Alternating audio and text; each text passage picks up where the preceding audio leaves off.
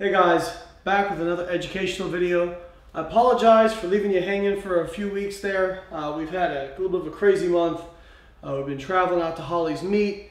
We're moving to a different house, and we're about to leave for Australia for our tour. So if you guys are in Australia, you'll definitely want to check us out. We're going to be in Sydney June 15th and 16th doing a seminar and day camp. And then we're going to be in Brisbane on June 17th. And you can go to my website, biolayne.com. I'll put a link up here in a card. You click on that, it'll take you there. You can find out about the seminars and camp we're hosting. Hope to see you guys there. Today, I want to talk about cardio. For those of you out there who use cardio as a tool,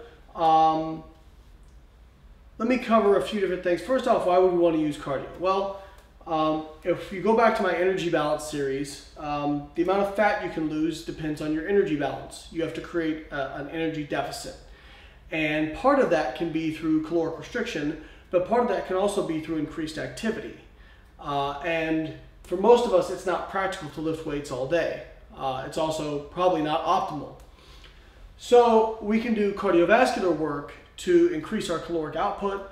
Also, there's some health benefits associated with cardiovascular work, but there's been a lot of debate about what is best for maintaining strength and hypertrophy with regards to cardio work. There's a lot of research that shows that resistance training and cardio have negative interferences, but more so cardio towards resistance training. So if you do resistance training, it doesn't seem to negatively impact the cardiovascular adaptations from cardio.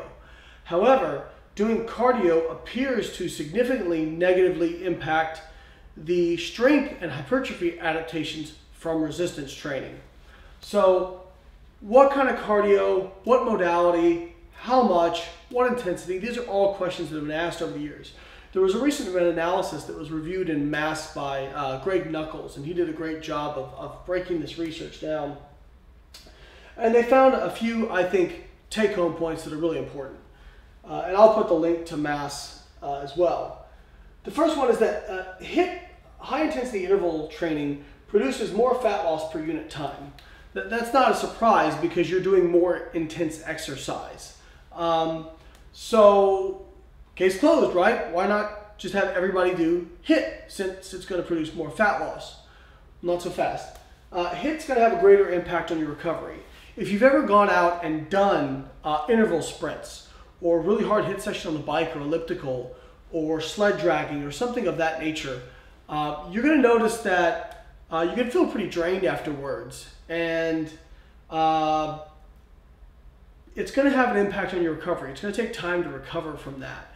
So it's not you can only go to the well so many times, as my coach Andres likes to say. So there's that downside.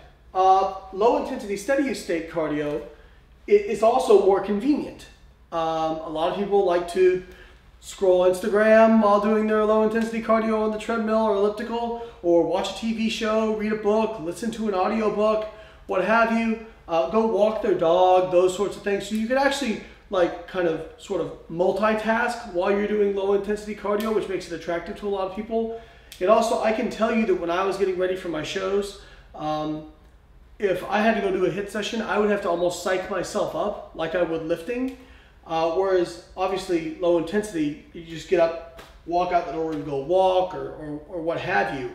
So it's a little bit more convenient and practical. Now what the recent meta-analysis really found was that, interestingly, HIIT has less of an impact to hypertrophy than low intensity steady state cardio. It appears that HIIT may be more beneficial for maintaining hypertrophy than low intensity steady state. Also, it appears that low intensity steady state and HIIT are both better than moderate intensity cardio. That moderate intensity cardio, kind of like jogging, particularly jogging, probably because of the eccentric loading, seems to have a negative effect on hypertrophy. So, now what's interesting is HIIT does seem to have a slightly negative effect on strength. For those of you, if you've ever gone out and run sprints and tried squatting the next day, probably wasn't the most fun thing in the world. The other interesting thing is the negative interference appears to be body part specific.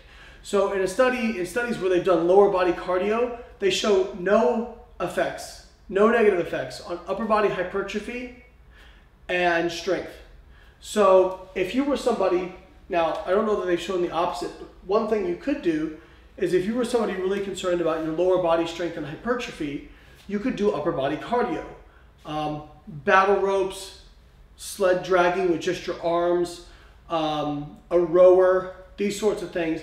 You could use that to hopefully maintain more of your lower body strength and hypertrophy. So for example, if you were getting ready for a bodybuilding show and legs were a weak point, like me, you could do more of that upper body cardio and perhaps maintain more of your muscle mass.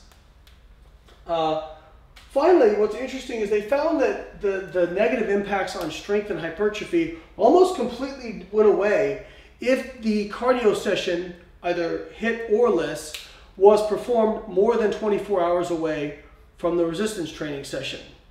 So it appears that these adaptations or these negative impacts seem to be somewhat short-term.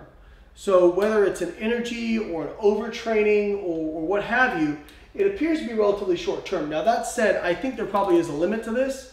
So if you went out and ran a marathon on Monday and then went to squat on Wednesday, I'm pretty sure there's going to be some negative effects on your strength and hypertrophy. So what can we use this to make practical recommendations? I would say that cardio is a tool, but a tool that can be overused. And there is probably some negative interference on strength and hypertrophy, especially during a caloric deficit. So I would say use cardio somewhat sparingly. Maybe HIIT sessions 1 to 2 times a week, maybe 3 if you are somebody who has plenty of muscle mass and you're looking more for maximal body fat loss, and you're not so concerned about your performance during your training sessions. If you're going to do your HIIT sessions, try to do them on an off day from lifting. So if you normally train in the afternoons, maybe do a HIIT session the morning of the day before you're going to train. So on your off day, do the HIIT that morning, do your training session the evening the day after. If you're somebody who has a weak upper body and you're wanting to maintain more body mass there, do lower body cardio. And if you're somebody who has a weak lower body and wants to maintain more muscle mass there, do upper body cardio. If you're going to do it on the same day, probably better to do your training in the morning and do your cardio in the evening. The more you can space them out, the better it seems to work. So it may seem like a great idea, well, if we can do it 24 hours away, there's no problems. But if you're resistance training 5 days a week, that leaves only 2 days for cardio if that's the only time you're doing it. This may not be practical for some people who need more cardio to elicit more body fat loss. So in those cases, I would say do your HIIT on your off days, since that is the most taxing and difficult on recovery. And then do your cardio sessions, your steady state cardio sessions after your training sessions. Hopefully you train in the morning and do cardio in the evening. If you can't do that, do your training session, then immediately after you can still do your LISS cardio session. And so those are kind of the priorities in terms of optimization. And keep in mind that everything is a tool in the toolbox, and we just have to find out how to properly use that. And this is what actually, interestingly, it's cool to see these recommendations because it's very in line to what I've recommended to my clients over the last 10 to 15 years. Sometimes we have things that we get shown to be wrong on. I can say that mostly I got this right. A lot of it just through my experience of using these different forms of cardio and how I felt and how I responded. But some of this stuff was very new and very helpful. So hopefully you guys can use this in your own training and your own fat loss.